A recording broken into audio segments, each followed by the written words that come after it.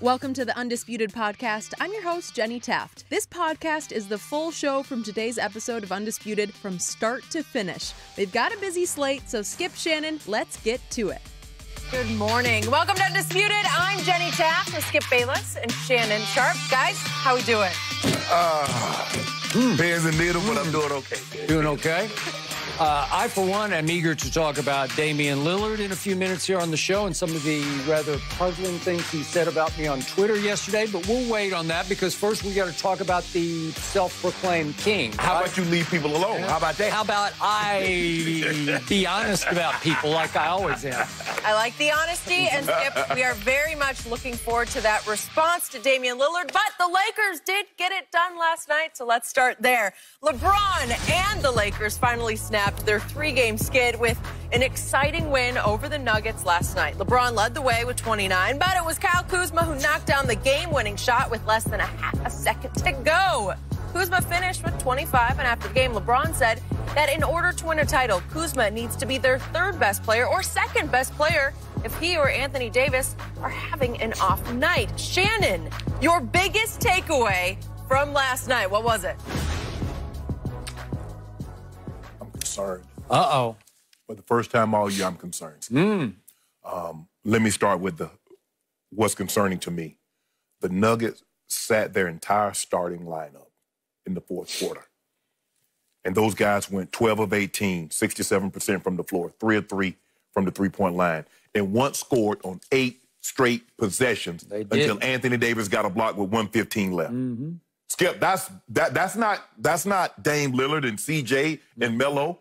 That's not Paul George, Kawhi, Sweet Lou, Will, and Trez. Yep. Those are backups. Those are the Nuggets' backup. Yep. And you couldn't get stops. Skip, at one point it looked like Keystone Cops. They were backdooring them, and then Kuz and LeBron and AD, they looking at each other. Dion, what is like? I thought I thought what? And it's in the basket. That was very, very disappointing because I think at the end of the day, yes, I know I'm glad to see they got their offense going, but you're going to have to get stops down the stretch. And that's what's the most important thing. Can you get stops when you absolutely need to? You're down by 1 or 2 points. Can you get a stop? And then can you capitalize on that? The positive things of what I saw, Skip, they finally got their offense going. And AD was extremely aggressive in the first half. He was crashing the boards. He was not selling for three-pointers and 20-foot jump shots. He was putting the ball on the floor. He was getting to the basket. Misses, he was coming over the top, ramming it home, as you saw it by the last shot at the end of the half. LeBron started slow but got aggressive in the second quarter. Didn't score his first basket until, 8 minutes left in the second quarter. But he had 12 points, 2 assists in that quarter. We had a Danny Green sighting. You did. Because, Skip, here's the thing with Danny. He's going to have to give us something on the offensive end because he's not the defender that he once was. So if he's not knocking out open shots and he's not the defender Avery Bradley is, he's not the defender he once was, now he becomes a liability because they don't have to space the floor because they don't have to worry about him knocking down shots. Now LeBron has a tougher time. Now they can bring the double team a lot quicker to AD. So that's Skip, I saw some good things. They shot the ball from the three better. They shot the ball from the floor better. The offense finally started looking good. But for a team that was so good defensively during the regular season and in the first 3 games, the defensive rating was very high. I don't like what I saw and that's puzzling. And so I get it. Well, they cleansed it. It's hard, Skip. At some point in time, I don't care if you clinched 2 months ago. I'm not going to just let you drive by me and put the ball in the basket. My pride won't let me do that. So where's the pride? At some point in time, he's like, you know what, enough is enough. Hold on. That ain't Jokic. That's not MJP. That's who are you? How'd you get in? Who let you in the ball game? So that's what's concerning to me, Skip.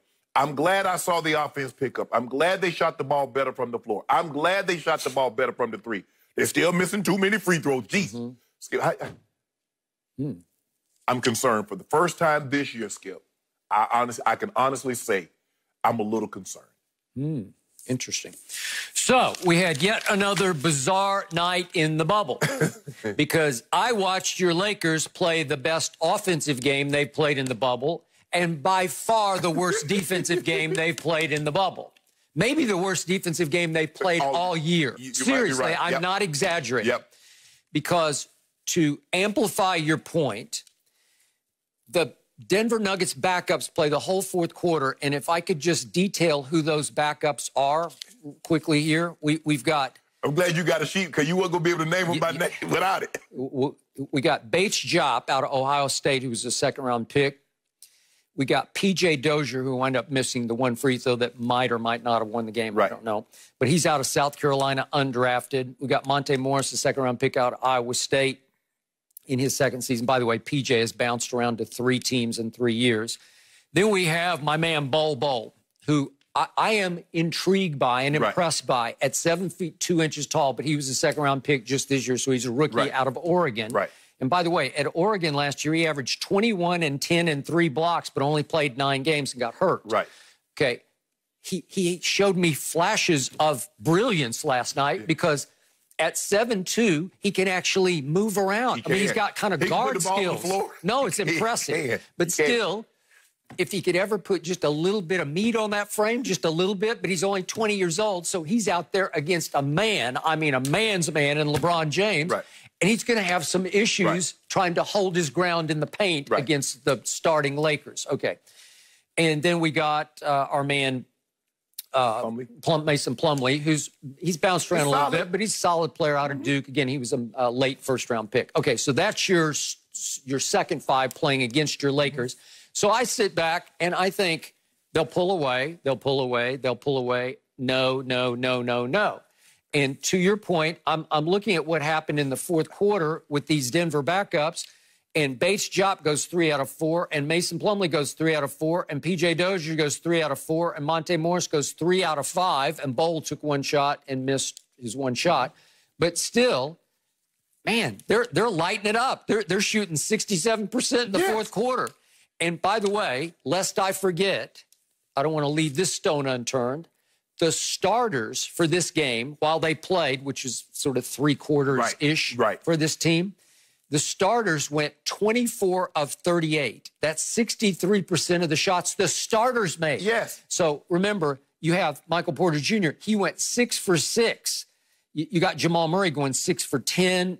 Millsap went 5 of 7. Jokic 4 of 7. So they're just pouring in buckets from everywhere. Yeah, exactly. They're uncontested buckets where I'm just saying, do you guys want to even play at all?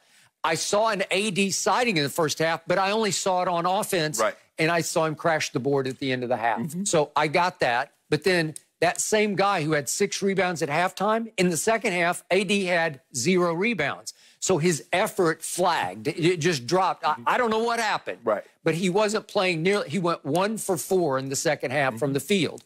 Well, that's like bad AD. So we went from great AD, I'm plugged in, I'm here. What did he post yesterday? I'm here for you, dog, right? Yeah. Well, he was there for LeBron in the first half. I'm not so sure he was there for you guys in the second half. But he did get to the free throw line. Okay, he did, and he made 9 of 12, which is pretty good. He missed 3. Like, he's been a free throw making machine, so I was surprised. I think it's contagious. I think somebody misses one early, then everybody starts missing. Okay, so the very good news here is that your team made 14 of 29 three-point shots. That's a breakthrough. Right? Yeah. Oh, yeah. And that's contagious enough because I don't think anybody's going to play in this finale, whenever it is. But don't they play Wednesday? I think they play. I think it's Wednesday. But nobody. I mean, the starters, I doubt, are going to play in that game. And certainly, LeBron played high minutes last night for a, just a seed game. That's what I'm saying. 38 minutes. Wow. Against backups. Against the backups.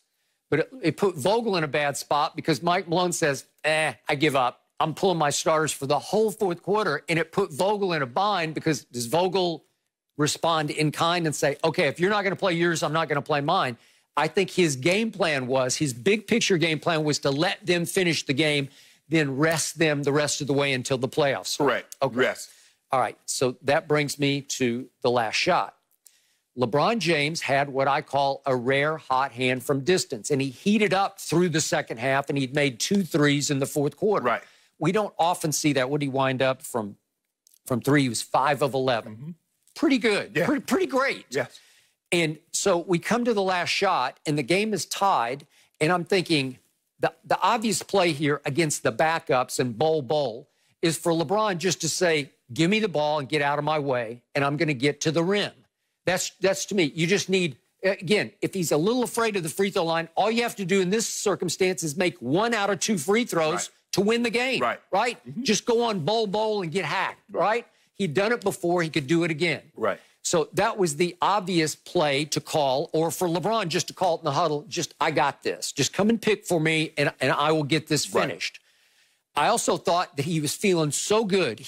When he gets that kind of limp-wristed, just easy, sweet delivery. Especially from the side of the floor that Kuzma took it on, because that was the side that he had got hot on. Because he was just shooting it easy and free, and he was swishing them. And when he gets in that groove, I thought, okay, well, maybe this is the night. I'll give him a break. Just pull up and shoot one. Whatever you want to shoot it for the win. Okay. And I was stunned that Frank Vogel got away with calling a play for Kyle Kuzma, because it felt like LeBron's game to finish, because he was really good. Seriously good on offense. He was very good. Well, I mean, Skip, he had 1 rebound. Okay. I mean, AD had 0 in the first half. In the second half, he had 1 for the entire game. But I thought, Skip, and to your point, I thought once AD flashed, I said, AD's going to come get the ball. LeBron will go get it right back. Yeah, and they'll run something. But once I saw him pass the ball to AD, and I'm like, he's not coming to get the ball. He goes through, and I see Kuzma. I'm like, they're running this for Kuz. Curl right off him, split right out to the corner. Bol was lost for a second, but then he came. And Kuzma launches over 7 feet, too, and it's not that easy. No. Because that kid, he can contest everything. Yeah. And he contested this, so Kuzma had to let it go a little higher than I think he wanted to, which might have actually helped the shot a bit. Because the better the arc, the better the chance you have of making the basket. And it ripped. Yes. And Kyle Kuzma, I have told you again and again and again, this is just me, and maybe you'd say this is overstatement, but I don't think so. I believe this team is going to go as far as he takes them, because LeBron said after the game, we're only going to win a championship if he's our 3rd best player. He needs to be, and he hasn't been all year. No. He has struggled with his new role. His numbers are down across the board. Well, I told you yesterday, I said the closer for this team should be this kid, because he is completely fearless. And sometimes he posts some things on social where I just say, what are you thinking? Well, he doesn't really think about anything. That's the point, which is great. Well, Skip, he is a blessing and a curse because he's fearless. He'll shoot you in the game, but he'll damn sure shoot you out of it. He can. But I like him in these shot moments where somebody's got to have the guts just to pull the trigger. He was ultra aggressive last night. He was getting to the basket, Skip, and it was one of those nights where he felt it. And like I said, I think Frank Vogel knows that, you know what, let's see if we can give this kid some confidence. Let's see if because think about it, Skip, you got 2 guys now. You got AD and you got LeBron. And normally most people would think one of those 2 guys are going to take the last shot. But they say, you know what? Let's give this kid some confidence. Let's see if he can pull this off.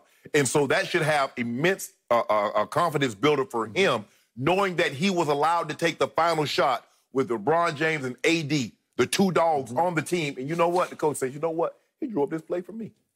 True. No, I like that as long as LeBron is good with it. Yeah. And I was a little surprised. I guess he thought this game doesn't really matter. Right. It's just it's almost like a preseason type game to them, because the playoffs are about to start in a few days, and they don't need this. They're clinched. So I guess he backed off and said, I guess I'm okay with this. I wanted to see LeBron go for the win. I think LeBron needed it also. No, I think the thing is, for me, LeBron was going to probably look for a shooter. I don't think he was going to look to take that shot, although I thought AD at the beginning, when I saw LeBron inbounding the balls, I said he's going to pass it to AD and get it right back. But then, Skip, he would not have had a time to run the play. So if they would have done what you would have asked, give the ball to AD, get it right back, now you got to go up and take the shot. He would have to go fast. So you're not going to be able to pass it to anybody. You got to go just pull up. It was a great play design. They say they had worked on it somewhat going into the break. In the bubble. They did. And it's great to see. There's nothing like calling a play, Skip, in practice, running it in practice, getting an opportunity to run it in the game, and it works. And it worked. I don't know if you can call it again. you might have given it up. You know, somebody will be looking for it next time, right? Because they're going to switch that. That's what Bol and Mason Plumlee should have done. If anything comes, we're switching all. So, speaking of bizarre, I can't quite figure out what Frank Vogel is trying to pull off here, but on Saturday evening, he featured Quinn Cook for the whole game. Right. And Quinn Cook stood up for himself. And LeBron has called Quinn Cook as good a catch-and-shoot guy as there is in the league, and I second that. He will take and make big shots. Unfortunately, LeBron tried him twice in the last 3 minutes against Indy when they led by 3 with 3.5 minutes left. Quinn got 2 really good looks and missed them both. At that point, he had made 5 of 7 threes, which was, by their standards, extraordinary. Right? So, again, you would think, well, Quinn Cook just earned his way in the rotation, and last night, Quinn Cook DNP'd. He didn't play a lick. And the night before, and 2 nights before, Skip, remember, Dion Waiters DNP'd. And then he got some good minutes last night. He played well. He's aggressive, Skip. He'll put the ball. 5 of 8. He getting to the basket. Now, he might launch up a 3 like, Dion, what the hell you doing? But he going to put the ball on the floor and try to get to the rim. He struggles, Skip, with lateral and to stay in front of someone because he picks up 2-3 fouls a game just by body hip checking the guy because he can't slide and stay in front of the guy. So another Vogel chemistry experiment, but we're out of games now. Like how many more times? Even Harden was out there. I'm like, first of all, where did you even come from? So what is your identity exactly going into the playoff stretch? Because no KCP. Because normally, normally KCP starts. He didn't play. So wasn't he banged up or something? Because I think he took a shot to the ribs or something. And so it's going to be interesting to see, Skip, how he sets this lineup. And then Caruso has been struggling. He's been struggling, Skip. I mean, there's no other way around it. He's struggling. Plays hard. He plays hard. But play hard on this end when you're turning the ball over and your plus minus isn't very good. And all of a sudden yesterday, when I least expected it, Montrezl Harrell announced he's back in the bubble. So, again, the Clippers, who I believe are your chief rival in the West, they have not had their full roster together except for 12 games this year. And now they're about to get the full roster back. But there's no time to get ready. Ain't no practicing. Everything is just shoot around. Okay, this is what if they do this is what we're gonna do. Ain't no practicing the training camp, the mini camp type stuff. Skip, that's over. It's over now. I have no idea what kind of shape Montrez is in. Obviously, he's been grieving the loss of his grandmother for quite a while. He ain't in basketball shape. I would doubt it, and I don't know if you can just throw him into what's left of these 2 games or get him ready. Because you have to be careful, Skip, because remember, they threw Pat Bev in, and Pat Bev got a soft tissue injury.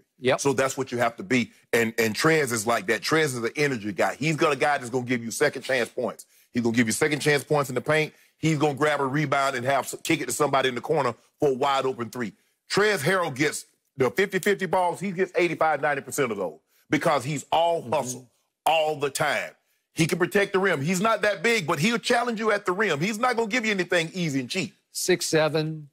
He's listed at 240. He might be 250 right now. I don't know. So, I mean, I love everything about his game. But to think that he's going to be coming in because he's what? He's been away 3 weeks. So to think that he can just come in and just like, you have to be careful. That's what you have to be careful of, Skip. A guy trying to play his way in, going an extra minute, like, okay, I'll leave him out there a little longer. And next thing you know, he tweaks something. So the Lakers aren't sure who they are, and the Clippers aren't sure how they're going to come back together, how quickly. So here we go. Well, the Clippers know who they are. The Clippers know their starting. They know their starting 5. They know their next 5. Lou Will's coming. Trez is coming. Trez is going to play more minutes than Zubac. Although Zubac has been playing, he's been playing out of his mind. He's 11-11 right now, Skip. He's challenging people. But your guy hadn't been doing too much. Who? Joakim. Oh, Joakim. I thought you meant Kawhi. Nah. Because all Kawhi did was score 39 the other night. What would I do? 39 and what? 39 and L. Yeah, that's what he got, 39 and L, Jenny. Brought him from 21 down to even. Brought him where? Woo! Brought him where? Woo! That's what's called a moral victory. You get a dub, kind of a asterisk dub. So let me ask you a question. If I get on a flight from Atlanta and I say, okay, I'm on this, I'm going to San Francisco, here I come, baby. And the plane lands in L.A., what the hell have I done? You're lucky. Yeah, you got me close. So you went to the right place. No, I didn't. I bought this flight to go to San Francisco. Don't drop me off in L.A. and say, I got you close. 39 with an L, what you need? L.A. is home. No mercy. Damian Lillard responded to Skip on Twitter yesterday after Skip tweeted that he wasn't buying Dame time as a superstar. Then We also discussed that idea on the show yesterday. Lillard replied saying, quote, "I have never been buying nothing about you, fam. You a joke. And after our private combo full of backpedaling, you will never have my respect." Skip, please tell us, explain what happened between you two. Okay, Shannon Sharpe, this is going to take a few minutes because a lot has transpired between me and Damian Lillard that I would like to detail for you right now. And you feel free to chime in anytime that you like. This all started on the morning of May 27th when we were doing a show from home. We were still stuck at home. Right. And Damian had made some statements to our man Chris Haynes of Yahoo Sports that really hit me the wrong way and offended me. And as I recall, I think you were equally offended by those comments. Right. Because Damian had said he would go to the bubble, but unless the NBA could devise a format that would give them a chance to make the playoffs, he was going to sit on the bench and watch these bubble games if he didn't have a chance to actually make the playoffs. Correct. I remember. And I was offended because his team was 29-37 at that point. We were in the middle of a pandemic, and everyone in the sports business, including us sitting right here at this desk, and we were stuck at home at that point, we were all depending on the NBA to go to the bubble and try to save sports for us by showing us how they could bring sports back safely. Right. And by the way, they have achieved that. Right. And I think Damian is probably very happy that he went to the bubble and now has a chance to make the playoffs. Right. But the point is that this also occurred to me as I spoke to you through my little camera in my little house up in my loft to you up in your palatial estate up in Bel Air. Damian Lillard has often spoken out like he's one of the leaders of the NBA. He sometimes speaks as if he's LeBron James. And LeBron is obviously the face of this league and has earned the right to be the face of this league. Right. And so I wondered out loud on TV to you, what exactly has Damian Lillard ever won to achieve this kind of stature in this league? Because seriously, he's won nothing. Right. He's a very good player, obviously. Highest he ever finished in the MVP race was 4th in 2018. Not bad, not all-time great, obviously. So he has won what? Well, LeBron's won 3 rings with 3 Finals MVPs, and Kevin Durant has won 2 rings with 2 Finals MVPs. But the last I checked, I don't know what Damian has won. And again, I was worked up and angry because our very lives were depending, our existence here on TV was dependent upon them going to the bubble. Well, Skip, I think I was disappointed because I voiced criticism also.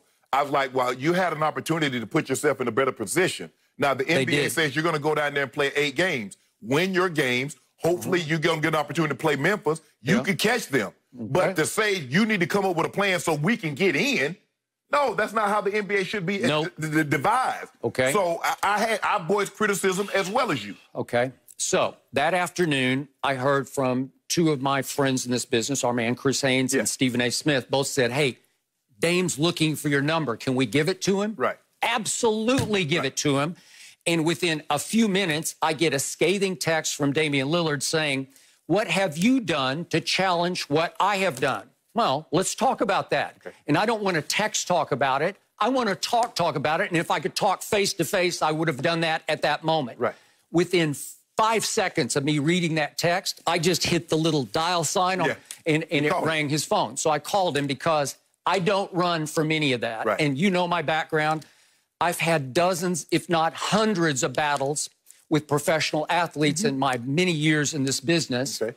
And it's best if they want to talk about it. Yep, absolutely, let's talk about it. It's even better if he wants to come and sit right here, and I'm going to get to that in a few minutes, and we can talk it out live on TV about all his issues that he has with me. So I called him, and right off the top, I tried to be civil with him, though he was clearly pretty agitated and angry with me. Yeah. But the first thing I explained to him was, yeah, I got really worked up. I was scathing in my commentary to you because we were in the middle of a pandemic, and I was starting to wonder if we were even going to be able to have this network sustain itself into the fall, because I wasn't sure we were going to have pro football, college. We're still up in the air about college football. Correct. I didn't know about baseball, and I was still dubious and highly doubtful about basketball in the bubble with the NBA. Right. So I told him, yeah, I got over-emotional. Now he's saying I backtracked, but that wasn't the guts of our conversation, because I doubled down on the sort of basis of my commentary.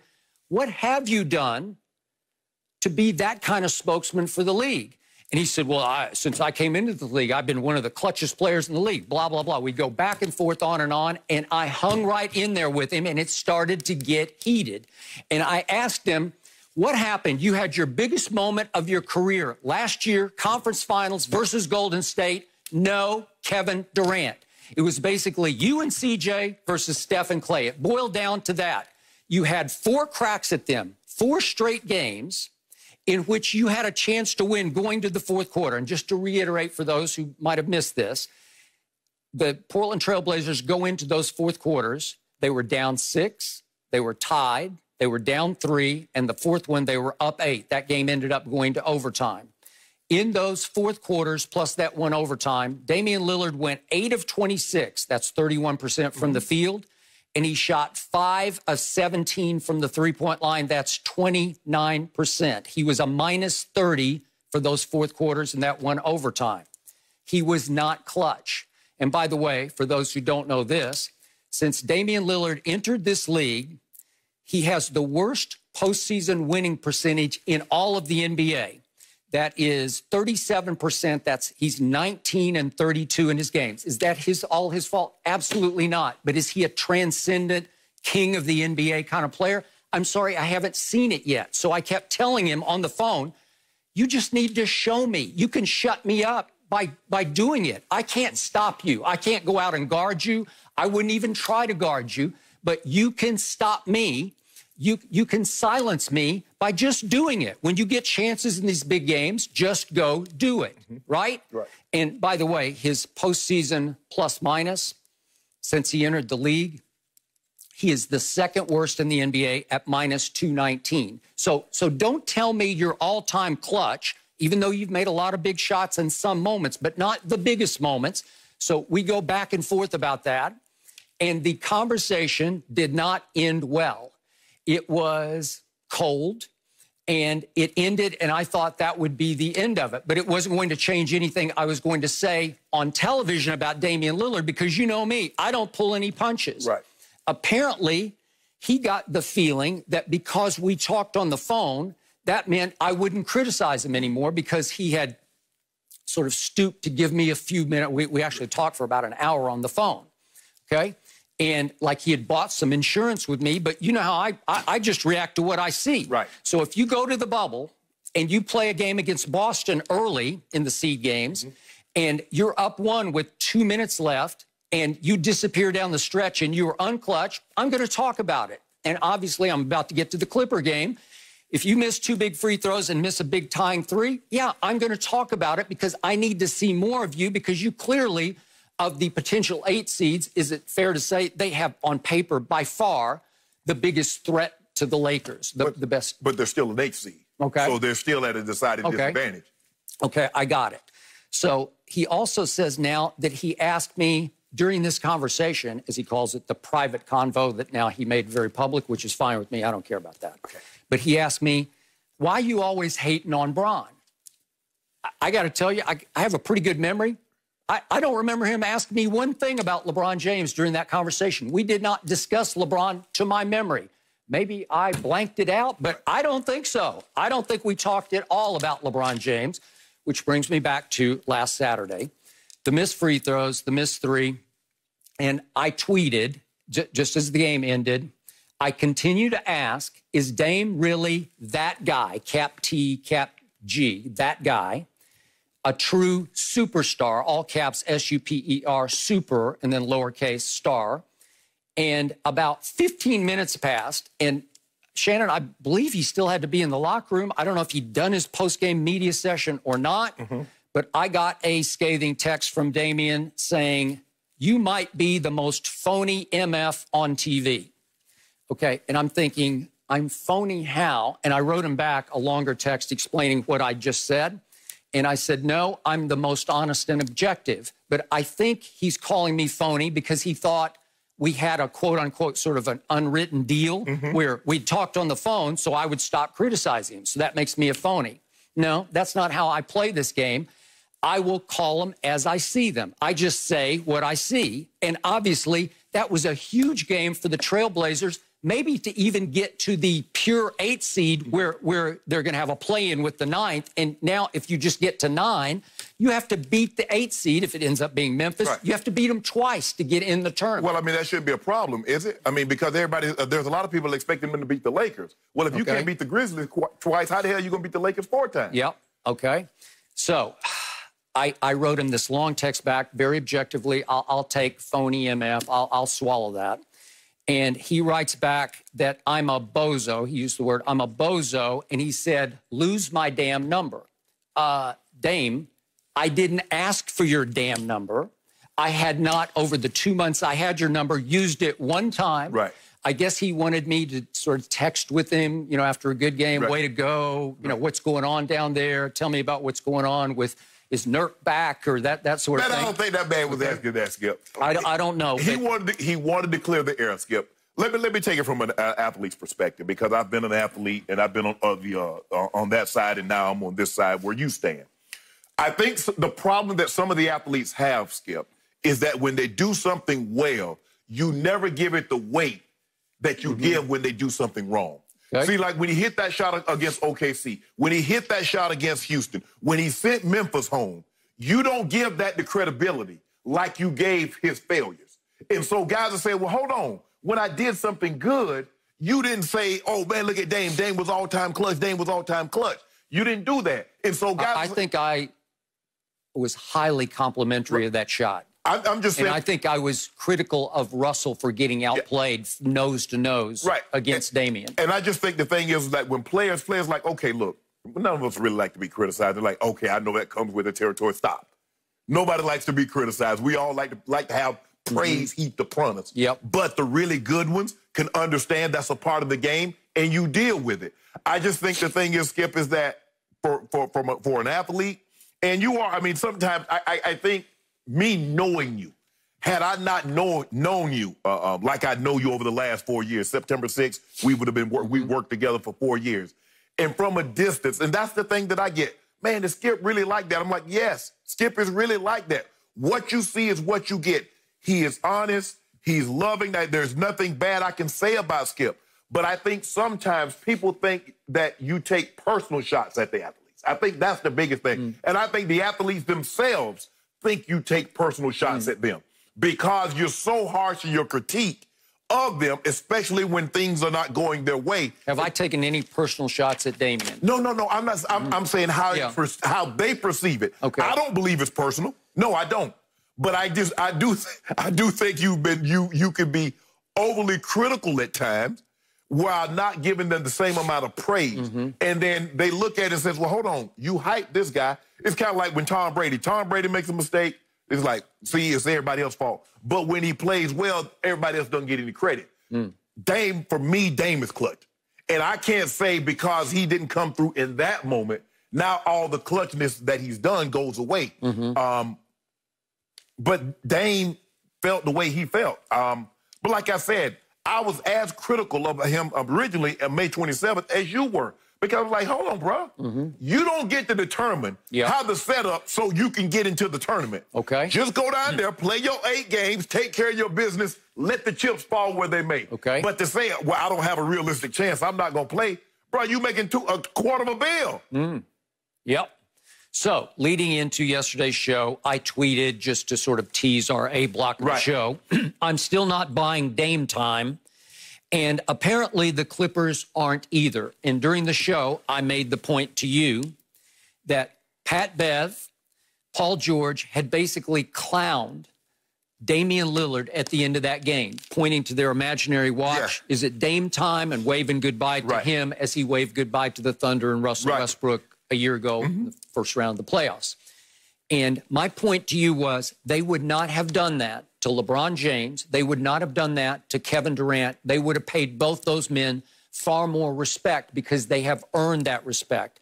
And I thought it validated in part what I'm saying about Damian because they know he's won nothing. So they've both been around. And I'm not saying they're better players because they're not better players, although you can make a case Paul George is right in the same ballpark with Damian Lillard. But they went out of their way to challenge him on social media and go back and forth after the game. I thought that was telling and significant. For me, Skip, Kevin Durant does not have he doesn't have something that he does after he hits a big shot that he does like Dame, like it's dollar time, like it's Dame time. Yep. Skip, I think the thing is we have to look at Pat Bev is in L.A. Why? Because Dame sent his butt packing in Houston. Paul George is in L.A. for one reason. Because well, I mean, that's not why Pat Bev's in L.A. No, he didn't. No. Butt pack. I mean, he knocked him out of the playoffs. Yeah. And Paul George. Okay. Paul George with Russell Westbrook got sent home packing, and he came to the realization, I can't get any further than what I'm going right now because Dame sent his butt home packing. And then he up there kicking and laughing after the dude just hit a 50-footer on you to drop a 50-piece and average 33? So Dame is like, hold on, bro. Did you just forget what I did to you last year? Now you go get Kawhi. And now all of a sudden your chest is out. Okay. So Damian, after that tweet from me, he fired back at me on Twitter, calling me a joke. And he wrote on Twitter, after our private convo, full of backpedaling. It was private, and you divulged it. Oh, no, I didn't divulge it. He divulged it. You still have no respect for me, was the basic point. I said, okay, so be it. So Damian told me he does not watch Undisputed, yet he has now called me phony and bozo and joke. And I'm wondering, what does it matter what I call him if he has no respect for me? Why would he even pay attention to me? That's the biggest question I have. And I always have that for the athletes. What does it matter what I say? Because they take it very seriously. They do.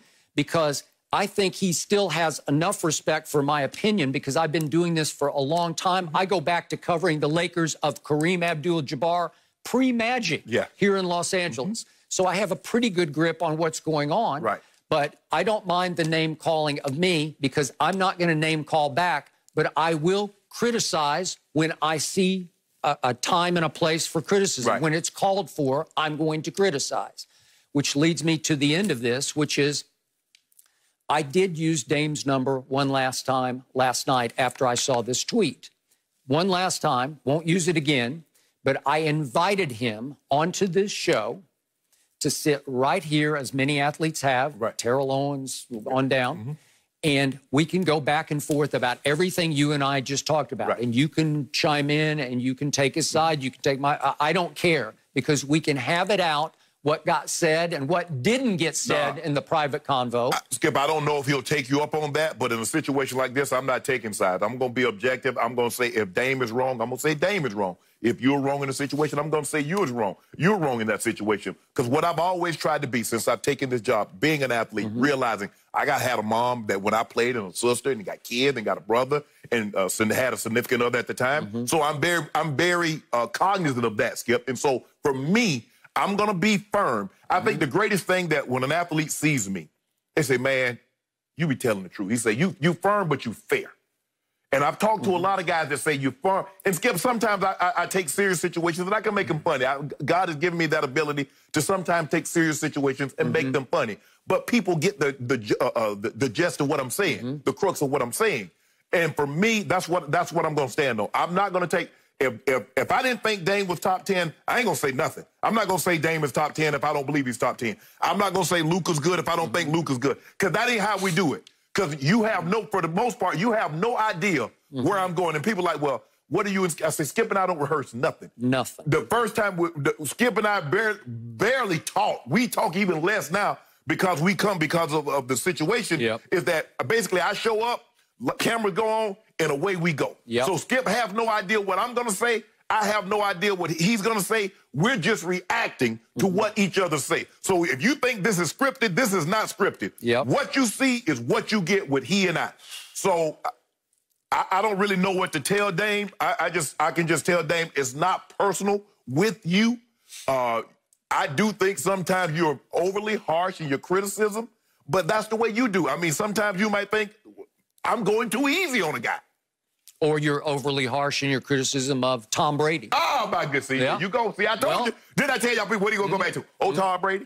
Tom Brady? Or Michael Jordan. How about that one? Oh, my goodness. Extreme excessive criticism of a guy who's beyond criticism. No. No. No one is beyond reproach. Not in my book.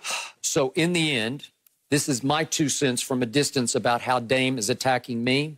It's classic, cliched, kill the messenger or discredit the messenger. If you can't defend yourself on my criticism, you finally say, yeah, but you're a joke, you're a bozo, you're a phony. Right.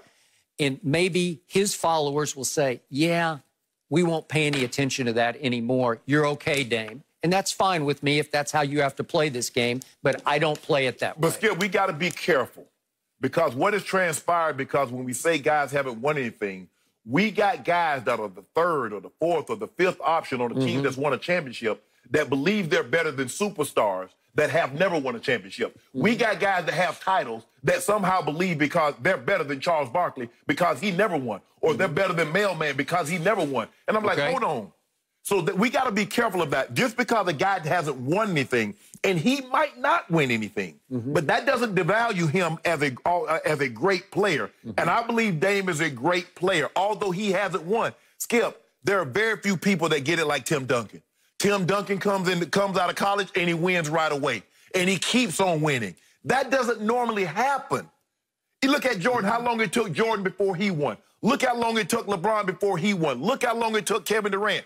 Or you get a Magic Johnson, win an NCAA title, in his rookie year, he wins a title and win Finals MVP. Larry Bird, it was 2 years later, he wins. Skip, it doesn't happen like that. We've gotten so used to instant gratification, and we think if a player is great, well, if you're great, just win. It doesn't work like that. Unless you're transcendent, you're that guy who can lift even the Portland Trailblazers up to glory. They had a real shot against Golden State last year. Skip, that was his moment. And he shrank in that moment. You have to understand, Golden State playing without Kevin Durant is different than Golden State playing without Steph Curry because they had played without Kevin Durant for so long. So Kevin Durant not being there, guess what? They go back to their 73-9 team. They go back to their 67-15 team. So they have played. They had won championships without Kevin Durant. It's not like a situation where a guy has been there, then all of a sudden you take him out of the lineup. They have been used to playing without Kevin Durant. I thought, yes, does Dame wish he had played better down the stretch? Absolutely. But I'm not so sure that even in those games with a chance to win, had Dame not been spectacular early on. He's special, Skip. 4 quarters. He's special. Yeah. He's special. Well, show me and shut me up. And I will be the first to tell you, I'll be rooting for Damian Lillard against your Lakers if, in fact, they make it to the first round. But the thing is, Skip, and I understand, I heard what you said about his win percentage, but how many times have Dame gone into the playoffs where his team was favored? Okay.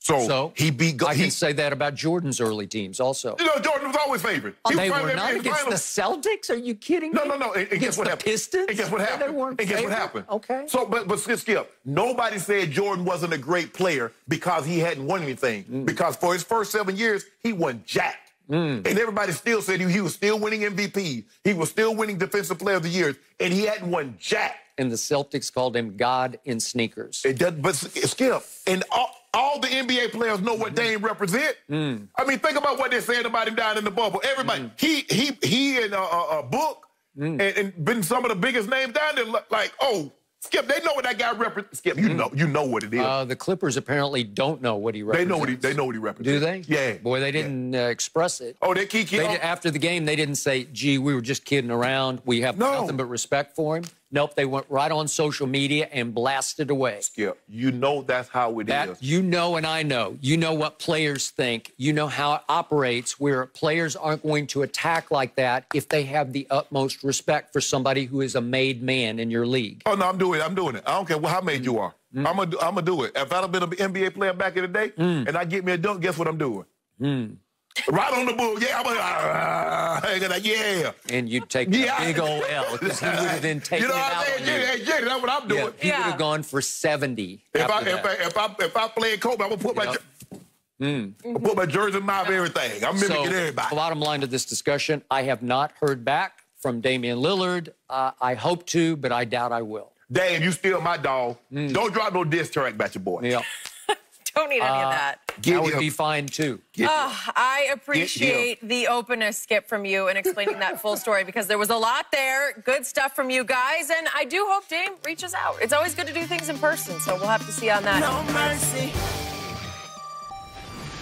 How about this, guys? Tomorrow, Super Bowl MVP Patrick Mahomes will join us live to talk everything from his Super Bowl win to the upcoming season and his historic 10-year extension. You won't want to miss it. Patrick Mahomes tomorrow on Undisputed. Oh, cannot wait for that. Support for a college football season to still happen has been gaining steam in recent days. Dozens of star players issued a joint statement expressing their interest to play, and now Big Ten coaches Jim Harbaugh, Ryan Day, Scott Frost are all advocating to play, with Frost even saying he'd be willing to play outside of the conference if they decide to not have a season. Now, guys, I've been following this closely, seeing so many coaches voice their opinion. Shannon, I want yours. Should they play? Skip, for me, and I'm looking at it from a player's perspective, I want assurances that if I get this, the long-term effects I'm going to be taken care of. Simple as that. Skip, there's a reason why the administrators don't want to sign off on this. If everything was okay, they're like, sure, go ahead. If they weren't worried about a problem, but they know there's something going on here, and they know that there have been several players that have tested that have had complications and had lingering heart problems from this disease. Now, what's also puzzling to me, Skip, I just read yesterday, Kelly Loeffler. We were just talking about her last week, the Atlanta Dream owner. She had a nice little statement. Our athletes should be heard. Now you want to hear the athletes, Skip. You notice we done went from shut up and dribble to stick to sports to just play football to now you want to hear their voices. Yep. My grandpa used to say, boy, people don't always need you, but they'll damn sure use you anyway. So what I'm starting to see, Skip, you will use me if it's for your benefit. If I can't benefit you, you don't want to hear what I got to say. Skip, I need assurances. Because if I'm a player, I'll be damned if I'm going to stick Mary Porter with some bills. Unless you know what it's like, Skip, to have a toothache and can't go get it fixed, unless you get a gash that you can't go to the emergency room and get repaired, unless you know what that's like, don't tell me get out there and play. It'll be okay. You young, you'll overcome it. No. I need assurances. So I just need to know in a couple other things, Skip. Are the college campuses going to be open? Are we going to allow 50, 60,000 people to come back here? So are the players going to be in a bubble like they are in Orlando? So are you going to seclude the players? Y'all ain't going to class. Y'all going to have virtual classes in your dorm room. You going to practice, to play, to your dorm room. Is that how we going to do it, Skip? Because if they come in contact, because guess what those other students going to be doing? Going and coming. Partying and partying. You go to college, you ain't going to sit in your room. I was one of the few that did spend a lot of time in his room. But most times, Skip, you see what they're doing now, Skip, they partying now. In the middle of the pandemic. They got 1,000 guest parties going on. The governor of California threatened to cut the power. Yep. So, Skip, I need some assurances. Skip, Fox, Big Ten, we cover that. That's us. We need that. We need it. But Skip, these kids don't get paid. So and not only you want me to go out there and you ain't gonna give me nothing but a scholarship, you want me to risk my long-term help. Yep. Give me some assurances that if I contract this virus and the long-term effect, you're gonna be culpable. Because Skip, of course the kids want to play, but guess what, Skip? Those guys, they got all those concussions and went back out there. What did they want to do, Skip? They wanted to play even though they were getting paid. And then here comes that big $1 billion settlement that came down the pipeline concussion, and the NFL changed the way they thought. College football, those administrators, Skip, Nick Saban and Scott Frost and Jim Harbaugh, they're not going to be on the hook for those billions. Those universities are. So tread carefully. Make sure you make a sound decision. Don't do it. Well, we got to have football. Okay. Tread carefully. Okay. I hear everything you just said. I'm first going to personalize this, and I'm going to give you my mindset, and you can share yours on the same sort of plane that we're talking about. Do you want to play football? Yes. And about 2 months ago, we decided, let's go into the studio. Let's do our show right here. And we got about 6 feet between us. It's close, and we warn each other, kind of sit back while the other's talking, because sometimes there's a little spittle that flies out of your mouth. I know I do. Excited, yes. Yep. And it was risky for us to come in here, even though the safety protocols in here are extreme and sensational. Right.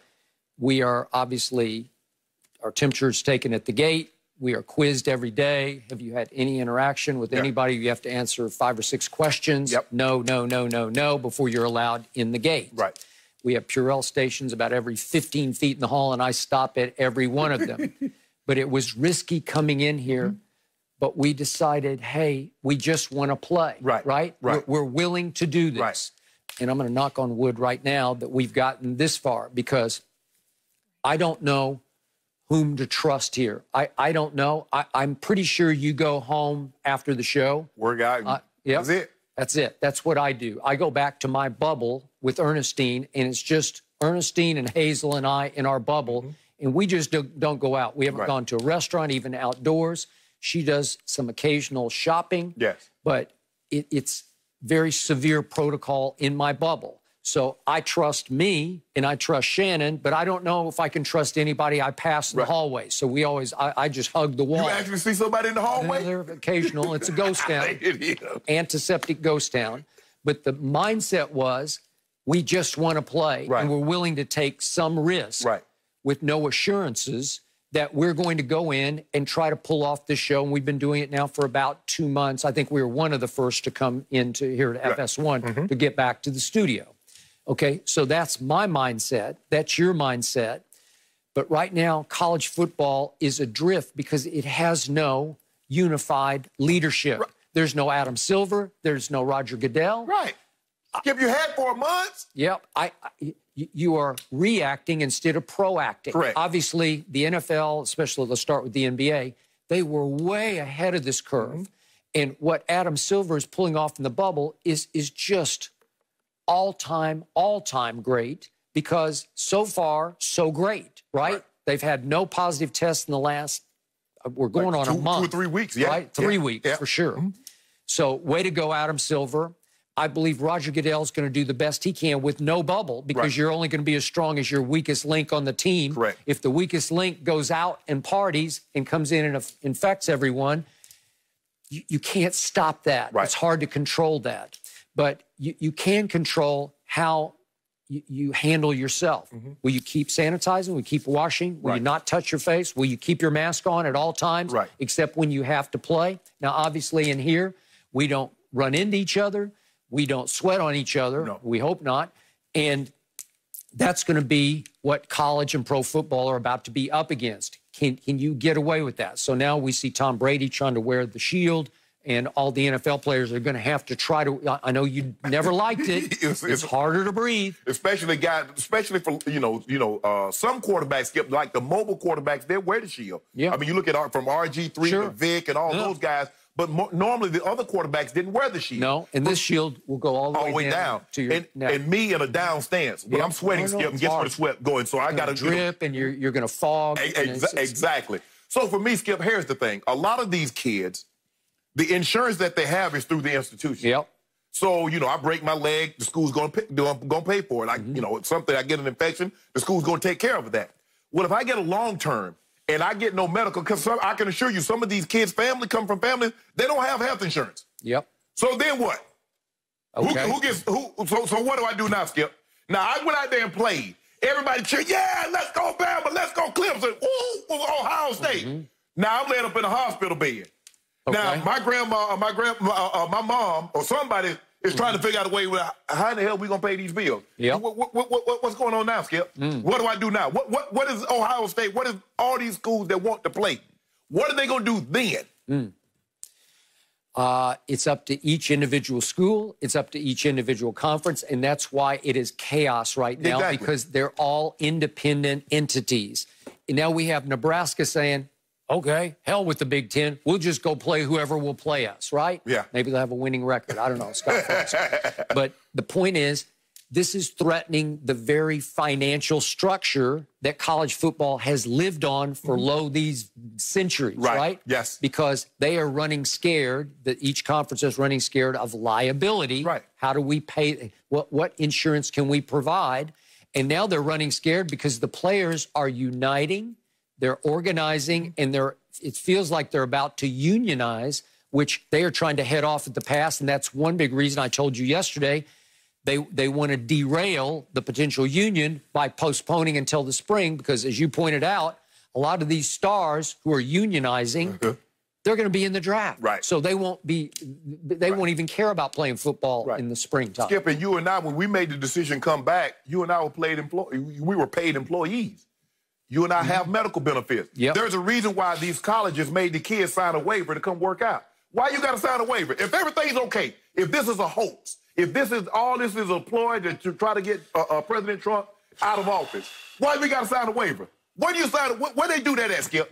If this isn't real, if this is a hoax, if there's it's the common flu, I ain't never had to sign a waiver for a flu. You? When the kids, when they started signing waiver for flus? Yep. So they let you know the gravity, the severity of this. They need to take it serious. But you have 4 months. Skip, you have 4 months to come up with a plan. Because this happened in March.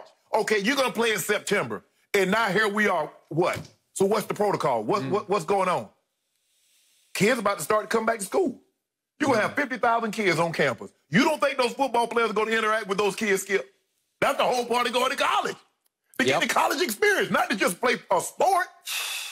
Yet Trevor Lawrence made the case yesterday. He thinks they'll be safer playing football than not playing football. Left to their own devices, if they just go back to their friends, family, that he's making the case you'll be more likely to get infected that direction than staying with your teammates for most of them. I guarantee you, those kids don't know 20,000 people. They're going to be able to come in contact with 20,000, 40, 50, 60,000 people a day.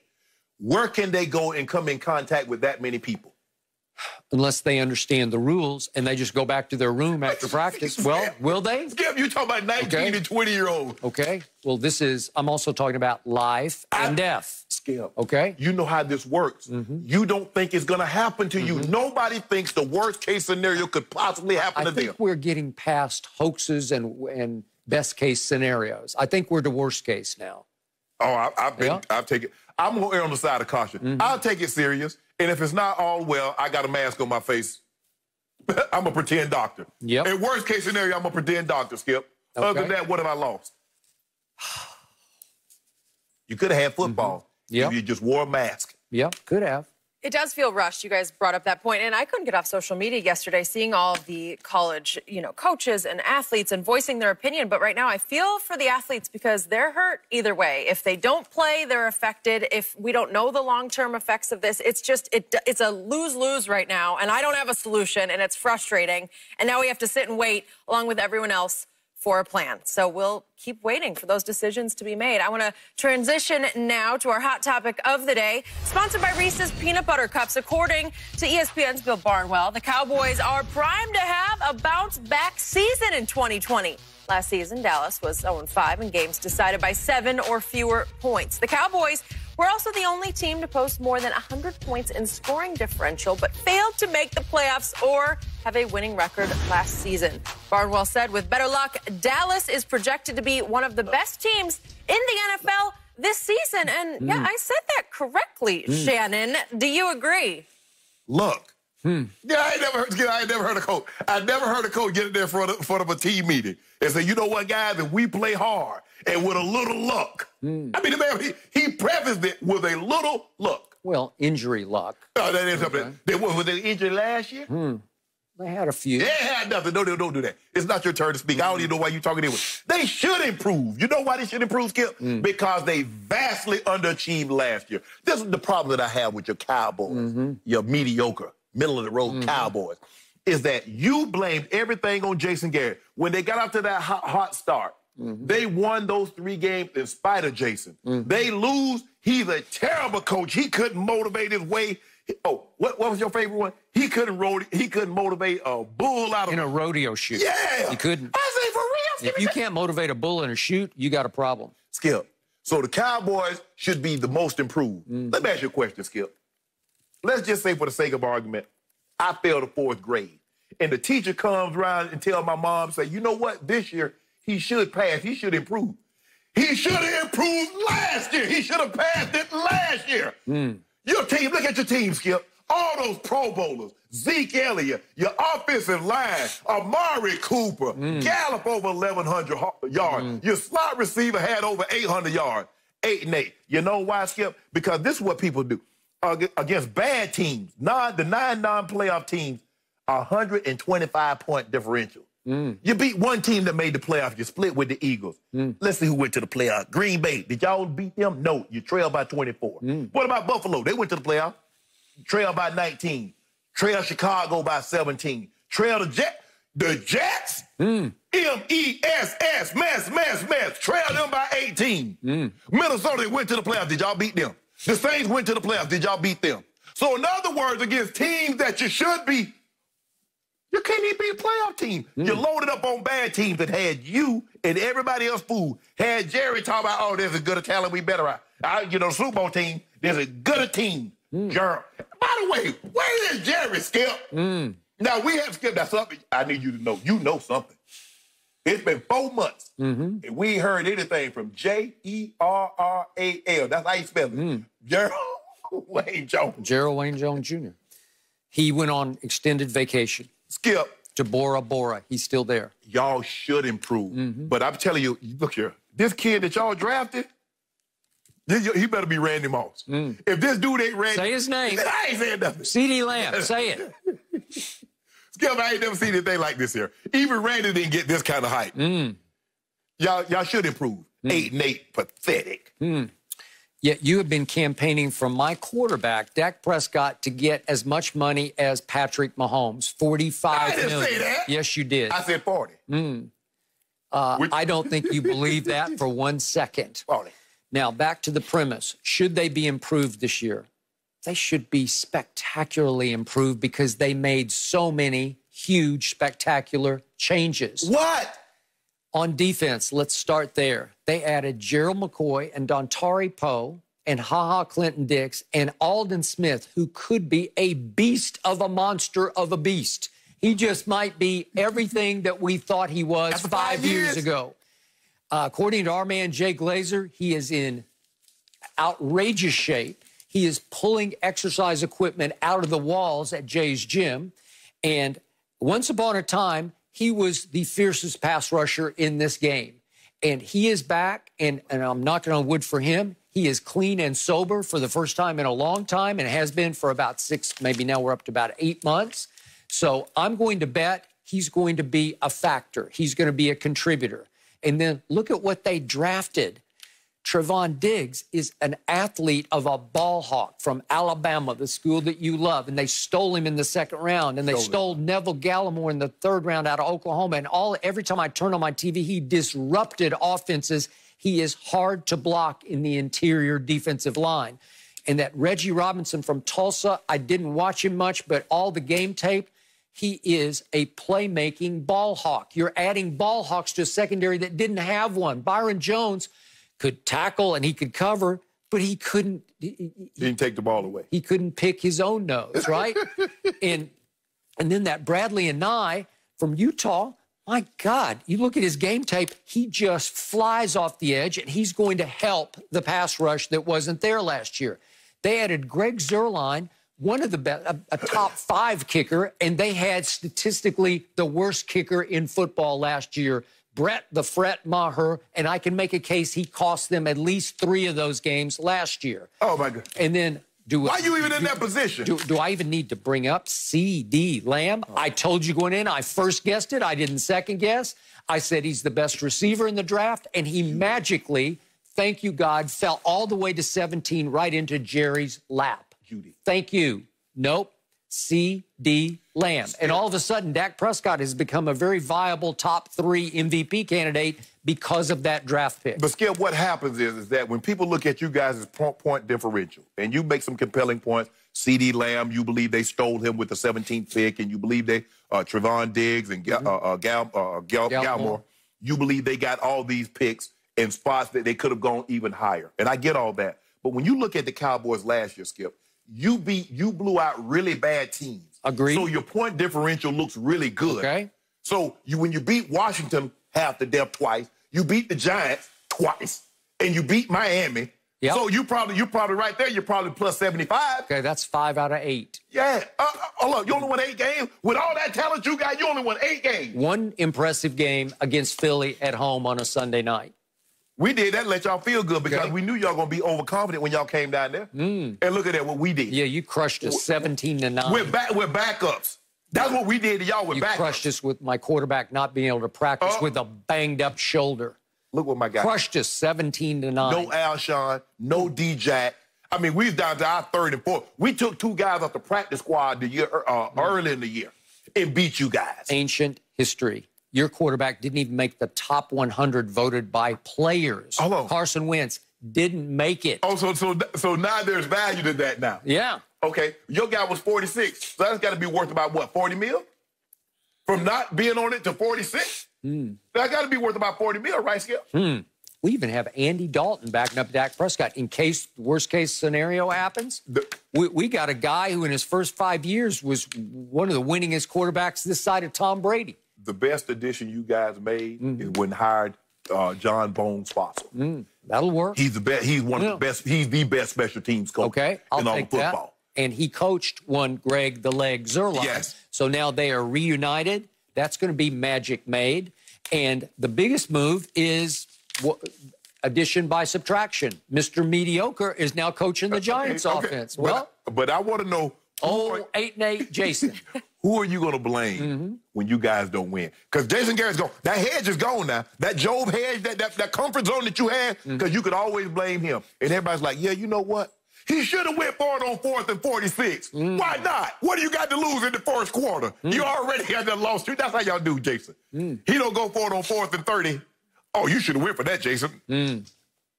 But your day coming. Mike McCarthy won a Super Bowl in Green Bay. I know it was a long time ago, but here we go. We got a made man. Skip. He's decorated. I want to know who could coach Brett Favre and Aaron Rodgers and only get to 1 Super Bowl. I want to know the guy that can do that. Yeah. I could get to 1. I don't know how Aaron Rodgers hadn't been back to the Super Bowl in 10 years. Because he had somebody holding him back. Really? Is it the guy that you just mentioned his name? Held him back. Really? Yep. Yep. Well, I guess he'll make amends with my team. No, he won't. Yep. No, he won't. That ain't happening. All right. We'll have to wait and see about that one. Somehow Aaron Rodgers in the mix. No mercy. LeBron and the Lakers finally snapped their 3-game skid with an exciting win over the Nuggets last night. LeBron led the way with 29, but it was Kuzma who knocked down the game-winning shot with less than a half a second to go.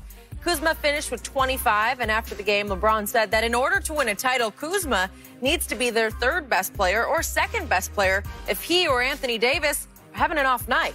Fox Sports NBA analyst Chris Broussard joining us now. Chris, tell me, what was your biggest takeaway from that win last night for the Lakers? Well, first of all, let's put it in perspective. It's not like they were facing the 96 Bulls. All right, Denver sat their starters the entire 4th quarter to rest. And then they were already without Gary Harris and Will Barton, who are 2 starters who will be back Friday. So just a little perspective. That said, the Lakers did some really good things, starting with Anthony Davis. You guys know I've said repeatedly I need to see him closer to the basket. And that's what he did earlier in the game. His first 3 or 4 buckets were at the rim or off post-ups and things like that. And that gets him going. He sees the ball going to the basket. It puts the defense on notice that, hey, we got to watch this guy inside. And it opens things up outside. So I love seeing AD play at the rim like that. Secondly, he went in the 4th quarter, he did some damage, which, again, I've been calling for. He had 7 points in the last 5 minutes. They're going to need him to have that attitude against the really good teams. Not just the Denver 2nd and 3rd unit, but again, it's a good sign from him. Then you got Kuzma. We've said LeBron needs a dog with him, and Kuzma has that dog mentality. There's no doubt about it. We've all kind of talked about how he needs to be that 3rd guy in kind of a big 3. If LeBron and AD don't have it going one night, he can step up. We know he can score. The question with Kuzma's always been, what's he going to do defensively? And not just effort, but being locked in, focused, you know, in the right rotations and things like that. And I think he's been good at that in the bubble, and that enables him to stay on the floor late in a game and be an offensive threat. I love, too, you saw that, you know, they kind of chest bumped LeBron and Kuzma after the shot. But LeBron's got his hands up in the air before the ball even goes through the rim. Kuzma will see that, and I think that's great. We know there was questions about these two earlier in the season getting along after Kuzma's trainer kind of spoke up. But Kuzma will see this and know that LeBron believes in him, has confidence in him. So I think that's a good team building aspect as well. So I think overall it was a good night for the Lakers and something they can build on. No, Chris, it was a good night offensively for the Lakers. There's no way this game is supposed to be this close go in the fourth quarter when the Nuggets set their entire starting lineup. So no Jokic, no Murray, no MJP. Come on, Chris. I mean, they go 8 straight possessions. They shoot 67% with backups against your starters. They shoot, they 3 for 3. They're perfect. They're 100% from the three-point line in the fourth quarter. Yes, it was finally I'm glad to see the Lakers break out of their shooting slump. They shot over 50% from the floor. They shot 50% from the three-point line. Okay, that's good. But you can't give up that kind of points to those guys in that situation. If that's Jokic, if they go the whole way with their starters, okay, I'm like, man, that was a tough one. But you can't play this game that close with backups. I like what I saw with AD. Even though he did not get a whole lot of shot attempts, he was able to get to the foul line 10 times in the second half. That's what you and I talked about, because we thought he had started to settle. He saw the success that he had in the first 3 games, shooting the ball from the outside. He's like, well, hey, I'm Dirk Nowitzki. I'm Kevin Durant. I'm just going to hang around out here. No, put the ball on the floor and get to the hoop. Crash the boards. We saw him crash the boards a lot last night. The putback dunk right before the end of the half. He was engaged. LeBron started slow, picked it up. Kyle Kuzma made some big shots. But the biggest thing that what I saw was Danny Green. We had a Danny Green sighting. The first time we saw him down in the bubble. Because, Chris, if he's not knocking down threes, he's not the defender that he once was, he becomes a liability. Because now they're just going to clog the paint, not let LeBron drive, and the double team going to come off of his guy to hit double down on AD because he's not knocking down shots consistently. But I like what I saw offensively, but I'm concerned defensively. You can't tell me, well, they ain't got nothing to play for. They clinch. At some point in time, you say, you know what? This guy ain't finna just drive by me and go just lay it up. So, Shannon Sharpe, does that mean, bottom line, you're now picking the Clippers over the Lakers? You're making the case. Shannon sounds scared. Yeah. You definitely do not sound confident. I don't know. With good reason. Hold on. I said I'm concerned. I like what I saw offensively, but I don't like what I saw defensively when you're going against backups. You give up 30-plus points in the fourth quarter to backups. No, that'll get you beat. I tell you, some of those guys, Keta Bates, Diop, I mean, these guys were coming out of nowhere, and it's like balling. Yes. I was like, wow. PJ Dozier, they were making them look good. You're right about that. So, the good news last night was the Lakers played by far their best offensive game in the bubble. The bad news was the Lakers played by far their worst defensive game of the season, the whole season. Because, remember, Shannon, that they couldn't stop the starters either. So the starters were on the floor for about 3 quarters. They're all playing like 22, 23 minutes. And look what they did combined. The starters last night went 24 of 38. That's 63%. That will get you a big L hung around your neck every time if you're going to play that bad a defense, that nonchalant, that uncommitted of defense. And then the backups come in, and to your point, it's like, who are these people? And the backups are going 3 of 4, 3 of 4, 3 of 4, 3 of 5. And poor Bol took 1 shot in the fourth quarter, and I like his game, but he's 20 years old, and he's out there against LeBron and AD, and he's just a little lost because there's not a lot of meat on those bones yet. If he gets a little meat, he's got some game because he's got guard skills at 7'2". Yeah, he's like you about 7'2", about 185. Is he 185? I'm not sure he's 185. But the point is, they're just lighting up the Lakers, and the Lakers are having fun. LeBron got a hot hand. I liked it. He got in the flow. He got some rhythm. He was shooting that sort of limp-wristed shot that when he gets it flowing, it looks good. And it started looking good, and he started swishing it, which brings me to the last shot. And I just expected they would run a play for LeBron. He was cooking. He'd made 2 threes in the fourth quarter. There's nobody on that second unit that can keep him from the rim. So I thought, okay, just drive it and get to the line. Surely you could make 1 free throw out of 2 to win the game. Or if you're feeling really good about yourself, just pull up and shoot it and win it. And yet they run up call play. Vogel gets away with calling a play in the sideline huddle, not for LeBron, but for Kyle Kuzma. And I'm thinking, is LeBron going to fire him after the game? Because remember what happened in Chicago at that playoff game? Remember that? Yep. When LeBron said, get out of my way, David Blatt called the play for Kyrie on the inbounds play down under the basket. Yep. And LeBron, to his credit, got mad. I love LeBron mad when he plays mad. And he just took it and shot it. It wasn't a 3, remember? It was 2 points. Just from deep, just inside. It was a deep 2. Right. But he makes it to win it was really a crucial game, play, at Chicago against Derrick Rose and company. So the point was, LeBron seemed totally cool with, they called a play that they practiced early in the bubble, in which he inbounds to Anthony, and I thought Anthony would just kick it right back to LeBron or go pick for him or whatever, and Kuzma curls off Anthony and gets a pretty wide open look until Bol said, uh-oh, I got to get out there. And he makes a flying leap at Kuzma, who had to launch it a little higher than I think he wanted to, which gave it a little more arc and trajectory, and he ripped it clean. And I've been saying to you guys for months, he's the closer on this team because he's got the right mentality for him. He's got dog in him. Plus, he's got, as one of the Cowboys once said of Clint Longley back in the day when he threw a touchdown pass to win a Thanksgiving game, it was the triumph of an uncluttered mind. And I think Kyle's got an uncluttered young mind where he just doesn't care. If he misses, it goes in one eye and out the other. He has no memory. He just keeps firing, and that's the guy who should be closing for the Lakers. So I liked it as long as LeBron is cool with the fact the ball got taken out of his hands to end the game, and he ended it. We took it out of our hands. Yep. So don't see. So you called the play. Chris, you see what he tried to do? I mean, the guy makes a shot. Now he's trying to call dissension. Well, I'm with you, Shannon. Because here's the thing, and you brought up the situation in Chicago years back. That was obviously a playoff game. That was a huge game.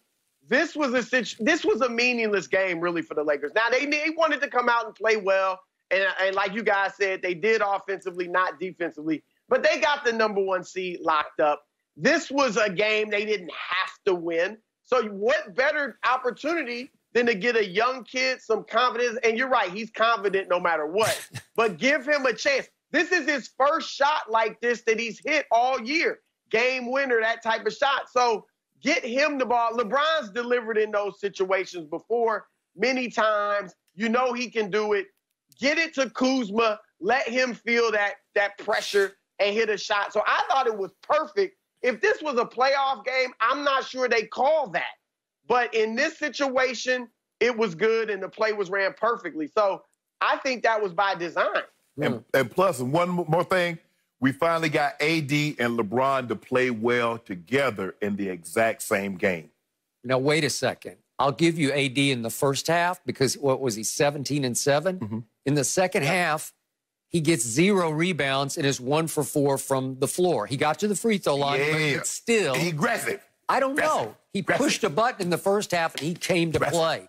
He let the dogs out, right? Yeah. I don't know. But you saw GOAT. Yeah. 29 and 12. Yeah. His eyes lit up, though, when he saw Bol. Oh, yeah, Bol. I've seen bigger piano legs, but that's he all leg. But Skip talking about Skip said, well, he need to gain some weight. Skip, do you remember his dad? He's already bigger than his dad ever was. Right. I'm not sure there's going to be weight, Dave. Yeah. The 3 from Kuzma, though, was the first time I was like, all right, I miss the fans. Because that would have been so awesome to have that reaction. But what are you going to do? No mercy. Okay, the Clippers are one step closer to being at full strength in the bubble. In a series of posts, Montrezl Harrell announced his arrival in Orlando yesterday. Harrell will have to quarantine for 4 days before he officially joins his teammates on the court. The forward has been away from the bubble since July 17th. So, Chris, Broussard is still with us. Chris, how much will he help and how quickly? Oh, he's going to help tremendously. And you mentioned his social media post, Jen. One of his posts, he said, "I'm a whole different kill now." That's a direct quote. I love the sentiment there. I love the ebonics of it, everything. That is the attitude that Montrezl Harrell brings to the Clippers. And I think that's one of the advantages they have over the Lakers is they've got that nastiness and that dog, whether it's Harrell, whether it's Kawhi, whether it's Marcus Morris now, obviously Pat Beverly. So he just brings more of that. And remember, he's in a contract year too. He should be up for a huge payday. So I think he's going to bring his best game. His work ethic is really incredible. So I would think when he was out of the bubble that he probably was keeping himself in shape. We know he was mourning the death of his grandmother. But if he was staying in shape, then I think he's going to come back and play well because his game's not really based on skill. I mean, he's got some decent skills, but his is based on hustle, heart, toughness, things like that. So I think he should be able to get in and contribute pretty quickly.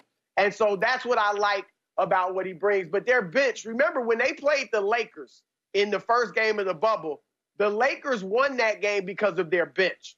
The Clippers starters outplayed the Lakers starters, but the Lakers bench had a huge advantage. Now you'll have Lou Williams, who wasn't in that game, and Montrezl Harrell. They both give you 18 a night. Their bench will not get outplayed by anyone. So that's the other thing.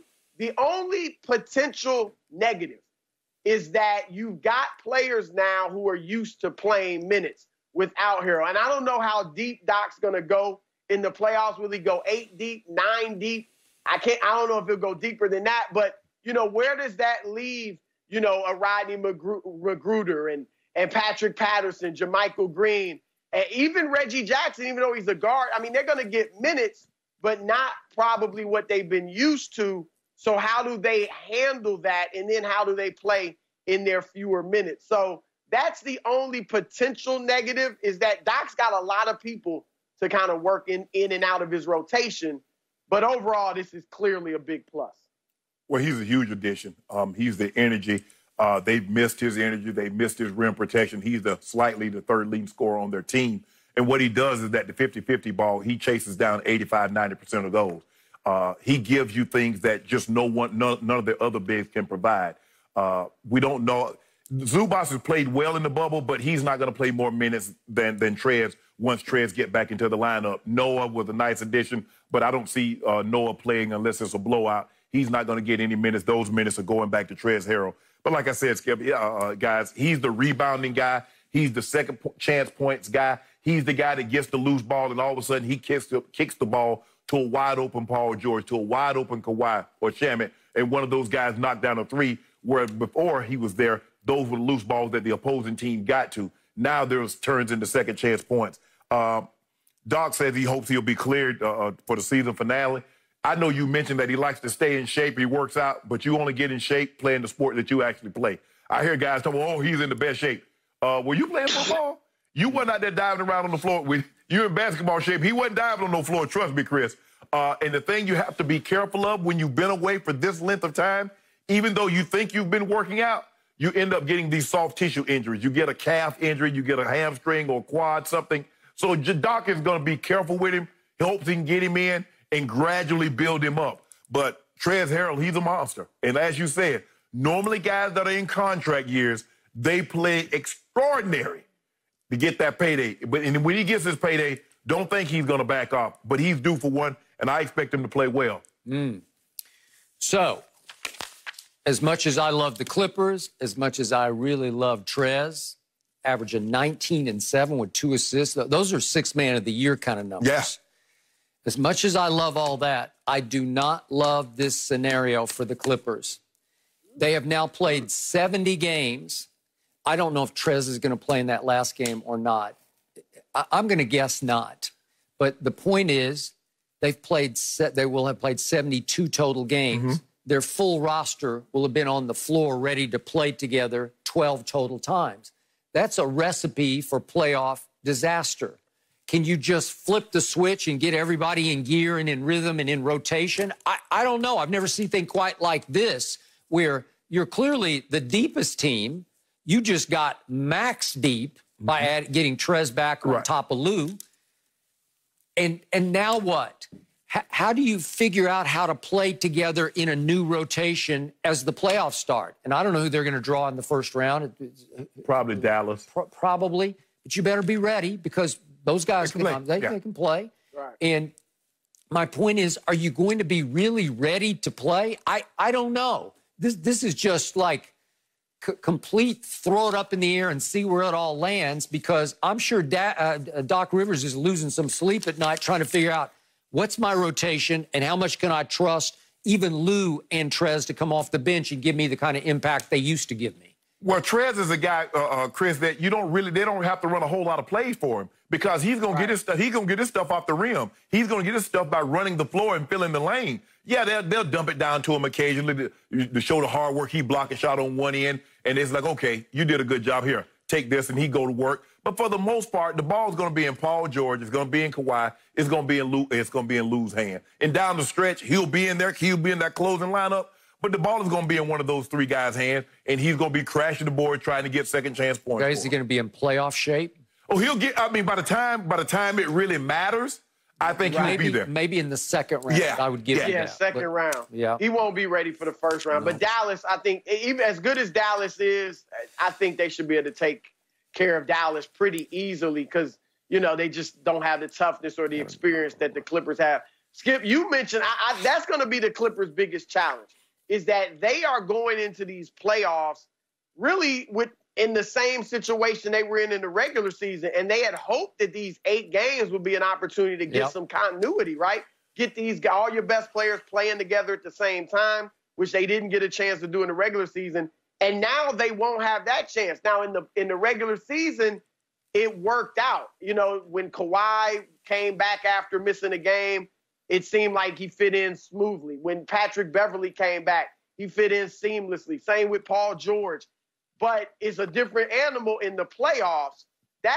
To me, that's their biggest challenge. Are there any hiccups just because you haven't played together a lot with your best players? Outside of that, if they get through that well, then I don't see any problems for them.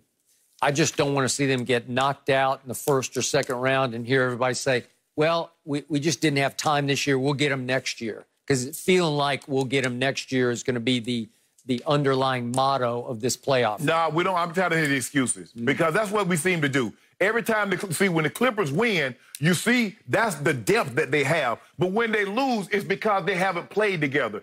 Stop that.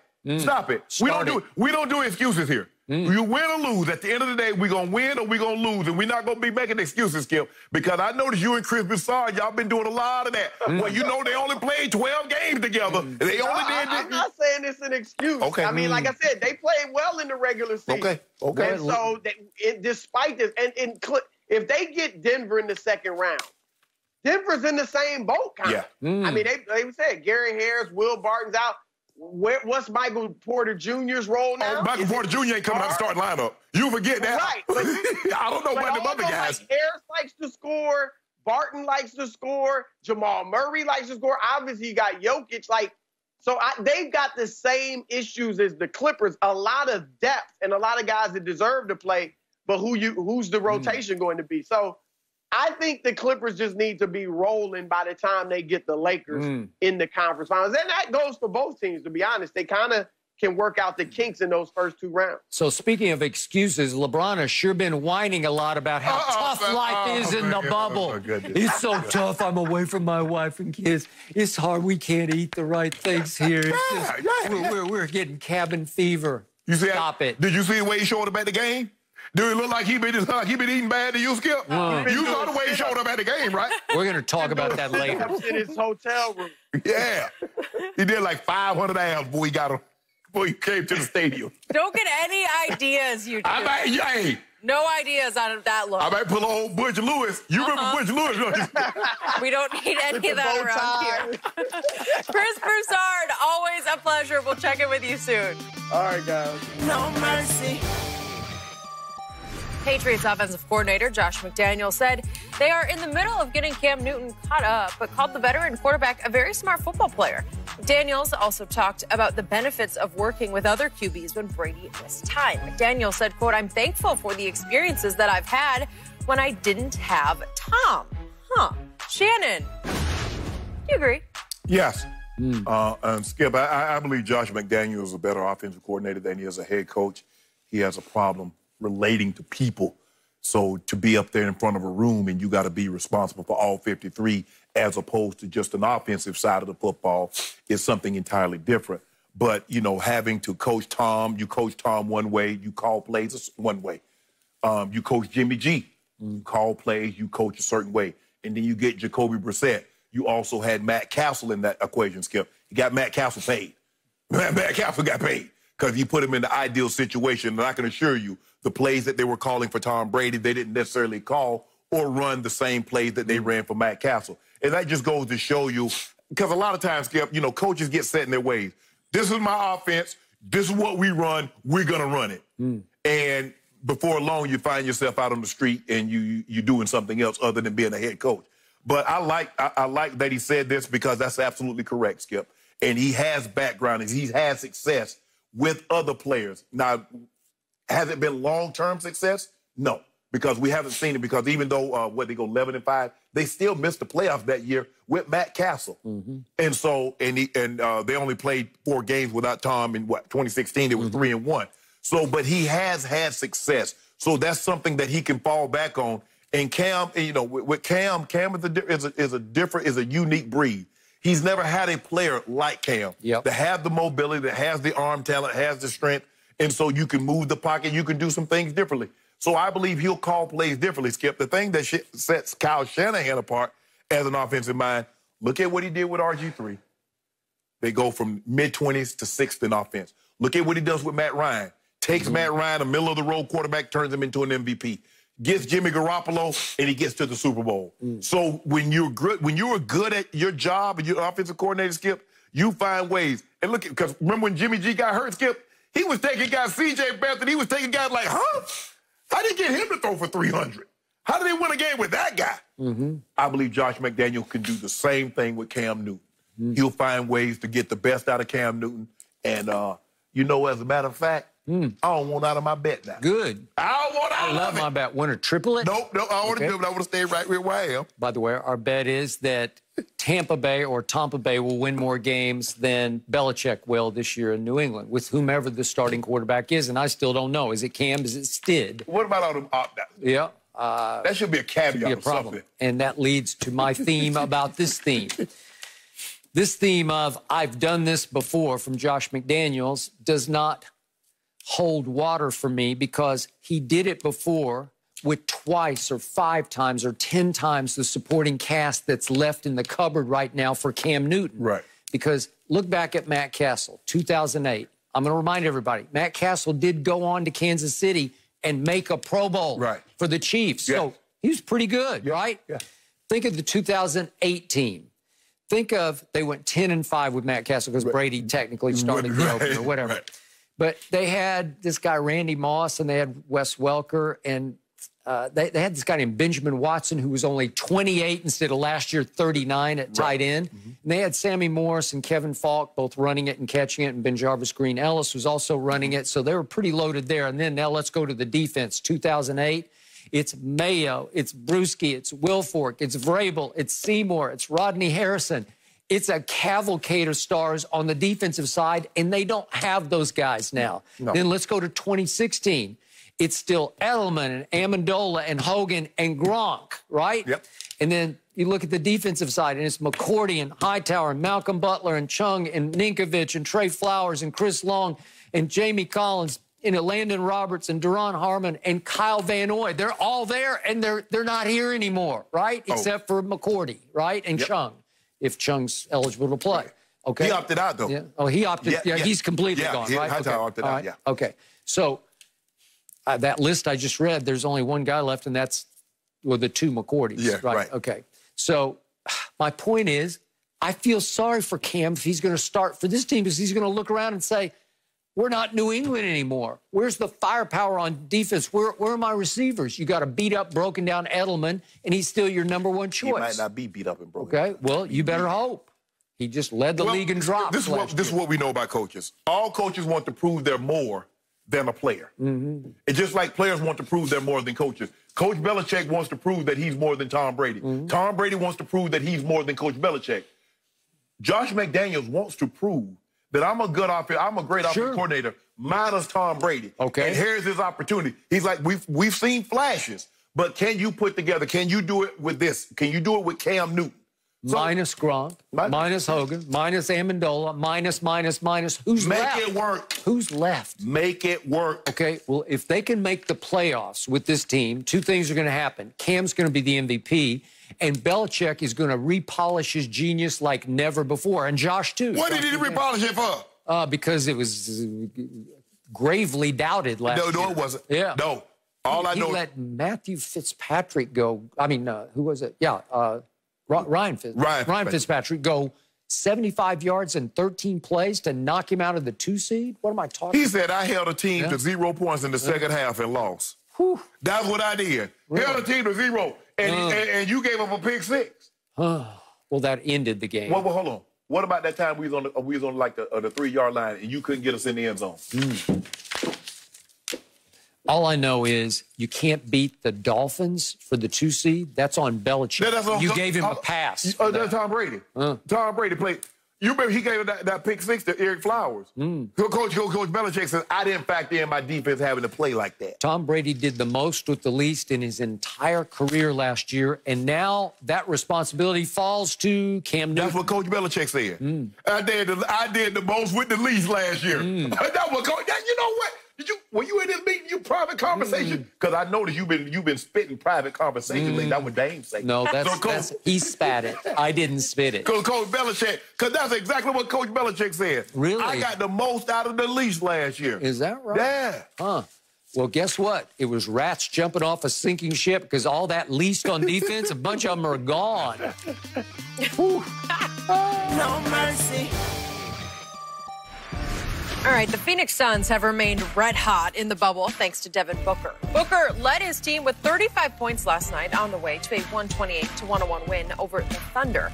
The Suns are now a perfect 6-0 since play has resumed in the bubble and are only a game back of the Grizzlies for the 8th spot in the West. So, Shannon, are the Suns real or just a mirage? No, I'm not buying them as a serious playoff threat. They mean they would be the 8th seed. They would get swept. They're not the threat that Portland is. I know Aiden has been a monster inside, but Devin Booker's legit, Skip. If you go, Skip, we've seen a lot of guys accidentally get 50. You don't accidentally get 70. You're in rarefied air to get 70 points. You're up there with the Colbys, the Chamberlain, I think Elgin Baylor, David Thompson. Those are the only four guys that's ever got 70. And he did it at 22. So Devin Booker's legit. We've seen him go off and get these huge numbers. He can score against anybody. And since he's been in the bubble, maybe because, Skip, the pandemic and everybody craving sport, you get an opportunity to see and you're sitting down and watching the games. But if you follow basketball like you and I do, we know what he can. He's a walking bucket. That's what he is. He can just score. And Kobe is his hero. A lot of these guys, Skip, but Kobe is their guy. So he's gonna get his points. But Skip, no, they're not a serious threat to the Lakers. Have already beat them 3 times this year by an average margin of 14 points.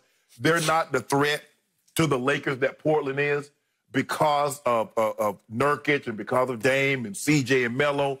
But do I think they could cause Portland some problems and possibly wrestle that? Because I do believe it's going to be the playing game is going to be between them and Portland. Skip. Do you? Yes, I do.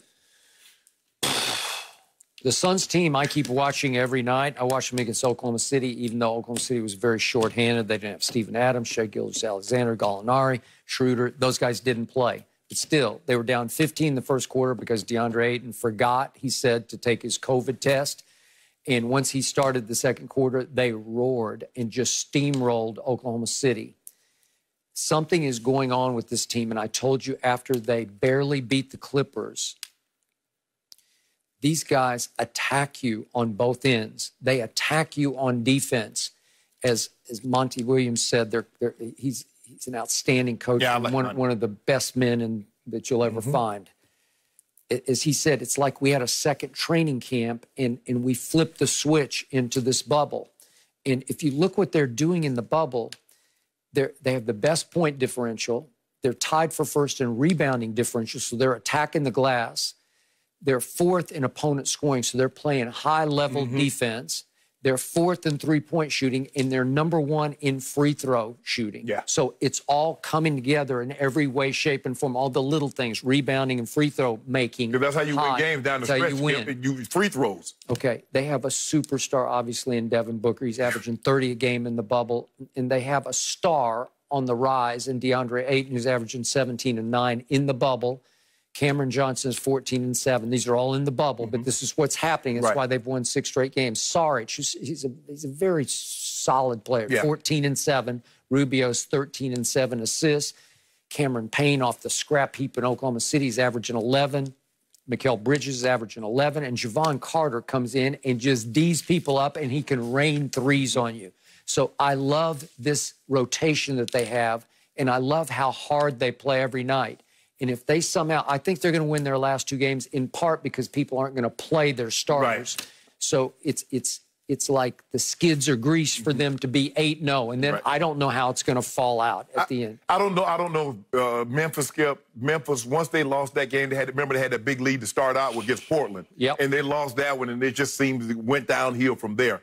I don't believe they can hold on to that 8 seed. I believe they're going to probably lose their last 2. I believe Phoenix will win out, and them in Portland will have to play. Okay. Who's going to be the 8 and the 9?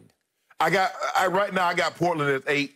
Do you? I got Portland at 8, and but I think Portland play somebody tough. Like you said, we don't know who's going to play it at the end. I don't know who's going to play their starters. If I'm locked into a position, why am I going to go out there and run the risk of getting somebody hurt? And so that's what we don't know. But I do believe that Phoenix will going to win their last 2, and they're going to play somebody. Portland has Dallas and Brooklyn. And Brooklyn can be tough because they got snipers everywhere. The question is, does Brooklyn, what does Brooklyn have to play for? Are they locked in? Are they locked in?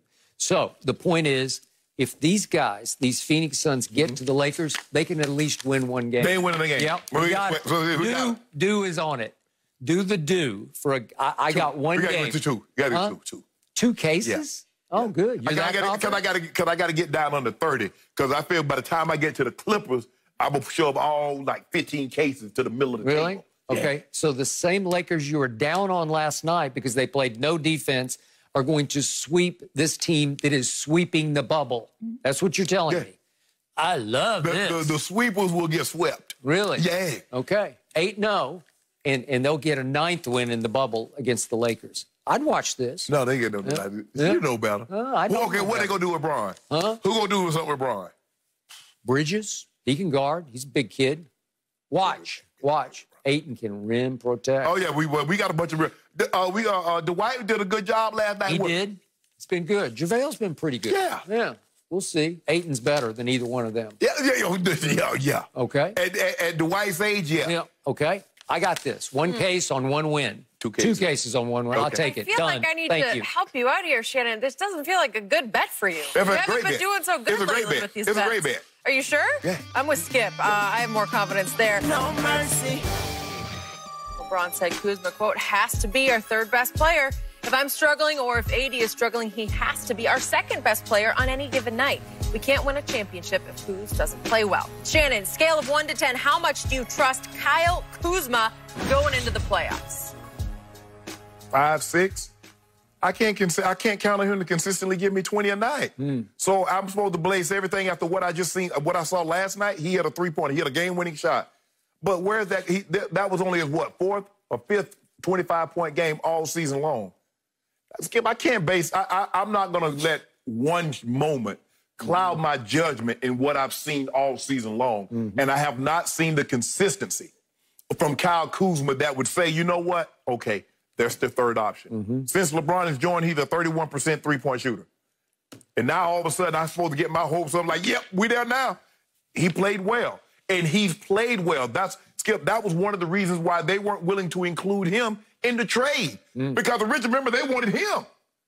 But he played well with LeBron. He can catch and shoot. He can play off the ball. He doesn't necessarily need the ball. Now, when he give it to him, you might not get it back. There's a good chance You pass him the ball, he's not passing it back. But, Skip, I can't put all my eggs in his basket because he had one shining moment last night. I'm not going to do that. I'm going to say 5 or 6. I need to see consistency. Forget the game-winning shot. I need to see, because I've seen some 7 points, some 11 points with 3 or 18 shooting, and that won't cut it. So for me, 5 or 6, but I like what I saw last night. Let me see a little bit more consistency. Not game-winning shots, but let me see 15 to 20 points on a consistent basis, and then you can get my belief system on. Your belief system better go up to a 6 or you ain't winning no game. Right? Well, he better make some shots to get my belief system up to an 8. Yep. I'm going to say this again, and I've been saying it all year. The Lakers will go as far as Kyle Kuzma takes them. And I know he's not LeBron and he's not Anthony Davis, but he is the huge X factor here. He has to take and make big shots in key moments for this team to go places, to go win the championship, to get past the Clippers, we believe, in the West, and get past whoever. Maybe it's Toronto, but it's up to Kyle Kuzma because there are too many stretches where you don't have enough LeBron and you don't have enough AD, and I still wonder about Anthony just comes and he goes. Last night he came and then he went in the second half. But this guy, I believe, can be your closer, but they don't feature him as the closer until they finally, Vogel called his number last night, and he came through. Well, it's a little late in the game to say, oh, let's make him our closer. That should have been happening all year. No, it shouldn't have. Stop. Okay, well, that's what I believe because I trust him to make big shots. This guy... Skip, he's only made... Skip, that was his first one. He's only... I mean, come on. But they cut him out. They cut him out of the rotation. Look at his numbers. Look, the first year with LeBron, he averaged 19 and 6 and 3 assists. Right. That's pretty great. Right. And then this year it fell to 13, 5, and 1. Yeah, his minutes. Everything fell off. I mean, so what? So what? You want to get him? You want to get him AD minutes? He should have been your third wheel, your third star. They tried. Your X factor. Well, there's something, and remember, the breaking point, maybe the bridge burner was that his trainer, who happens to be Kawhi's trainer, posted out of nowhere after, was it the second or the first? I can't remember if it was the first. It might have been the first game. After the first game, that he was all about Kawhi doing work on LeBron. Right. Remember that? Yeah. I can't remember the specifics. Somebody's talking, but somebody's putting in work, but somebody talking about it. Yeah. Now tell me I'm wrong. He was daring people on whatever social media. I got time because he's on vacation. I got time. Tell me I'm wrong. And again, he does train Kawhi, but he also trains the guy who's the teammate of LeBron's. And I thought that was a do not invite him moment where you don't. We don't do that. I mean, we don't skip. After Dan Gilbert said those awful things about us, we went back. We're not vengeful. I know, but you don't have to play with Dan Gilbert on your team. He just sits above it all, looks down on it. But that's what LeBron says. You can control the LeBron team. says, I'm above that fray. What y'all talking about? Why would I compare myself to Kawhi? Even somebody pairing Kawhi to me is beneath me. So why would I respond? Why would I have a response to that? Kuz, just do what you're supposed to do. We're going to give you opportunity to succeed because, Skip, remember when Anthony Davis was out for a couple? That was Kuz's opportunity to go on and give us that 25 because now you getting AD minutes. What do you do with those minutes? Okay, LeBron says the right things, but he does not embrace him. I don't think he went out of his way to incorporate him as the distinct third option or a closing option. Why do you think he's there? Why do you think he's there? Well, I don't know. Why do you think Kyle Kuzma is still there? We wanted him there. Or you couldn't find the right deal? We wanted him. Maybe Rob Pelinka just said, I don't love what I'm getting back, because maybe the league had soured because they thought, well, if the king is sour on him, we're sour on him. Remember, I thought he was going at the trade deadline. No, we held on to it. Yep. So that we called him up. Say, Kuz, we're not going to, we're going to hold on to you because we believe in you. Now, do you really believe, or are you afraid he'll come back to haunt you? Skip, when has anybody ever came back and haunt LeBron? Name the time. The guy that was on our team that left and came back to haunt us. Kyrie will. No, he will. Wait until next year. Oh, would that be Kyrie or that be KD? A little of both. Exactly. A lot of both. So the point is, what I love about Kyle Kuzma is he has this hugely advantageous lack of conscience. He just doesn't care. Yeah. He'll take the shot and forget the shot if it misses. He'll just shoot it again and again and again. But you have to incorporate him, and you have to call his number in key moments to make him feel like he's part of the deal here. He's the deal closer. Now, if you told me Kyrie, what kind of confidence I got in Kyrie, now see, now you talking about 9-10. Okay, what kind of confidence I got in D-Wade? Now you talking about 9 or 10. You ask me what kind of my confidence level in Kyle Kuzma? Well, that's because you sense from LeBron's body language or even AD's body language, they don't have any confidence in him. We told Frankie V it would be okay if Kuz took the last shot. We passed AD the ball. LeBron is over in the back. He already know. He got the one finger up, Skip. How much more confidence you want me to have? That seems like a 9 on a scale of 10. That's him. You asked me. So maybe that was the breakthrough, right? A breakthrough moment? Oh, Skip. Those guys are there. Maybe they've seen Kuz take those shots in practice, make those shots in practice. Okay, Skip, all I can base it on is what I see in the game. And I've seen far too many times, I haven't seen the consistent level. Now, I've seen times where Kuz is, if he's not playing well offensively, he gets after that on the defensive end. And then I've seen other times he doesn't have it going on the offensive end, and he's like, well, I ain't playing defense either. I can't make a shot. I ain't doing anything. So that's my level right now. Sometimes this kid posts something on social that I sit back and shake my head and say, what are you thinking? And then it dawns on me, he's not thinking. He just doesn't think, which is a good thing. What color was his hair when he posted? Was it pink? Was it green? Was it blue? Was it red? I just need to know. All of which is why he will take and make the big shot with no conscience. Skip. No memory. He just takes it and makes it. He can shoot it under pressure. Most of the guys that do well in the playoffs, Skip, they don't have, I mean, you look at the guys that win the finals MVP. There's only been one Dennis Rodman. That one final that played well, and he was a rebounding guy. But most of the guys, Skip, they ain't do all that. Got no funny hairstyle and all that other stuff. They just come to play basketball. So you tried a game back to make Quinn Cook your closer. You did. And he'd made 5 of 7 threes. And then LeBron said, here's another chance. Down the stretch against Indiana. Nope. We might pull it out again. We might dust him off again. As a Quinn come in and hit this big three in the corner. Dust him off because he got a DNP last night after playing, 35 minutes against Indy. What are you doing? Well, Dion Waiters got a DNP and then played and gave us some great production last night. Yeah. So you never know. I'm starting to question Frankie V, and he's going to be the all-time scapegoat. Yeah, our rotation. Skip. Yeah. I said this earlier. Our rotation's been some trash now. I mean, we can't find a rotation. What rotation? Yeah, exactly. Yeah. Never know who going to be starting. No mercy. LeBron and the Lakers both posted pictures of LeBron leaving the team hotel with an unbuttoned shirt with shout-outs to Miami for the look in the caption, Miami drip. How about that? Shannon? Like it, love it, hate it. Love it. Matter of fact, is that why you unbuttoned the first button? You were trying to go there, right? Yeah, if I wasn't on television for the last 2.5 hours, ain't no telling about me. Ain't no telling how I'm going to come out here. I love this, Skip. You see that? Looking good. 35. Looking like that.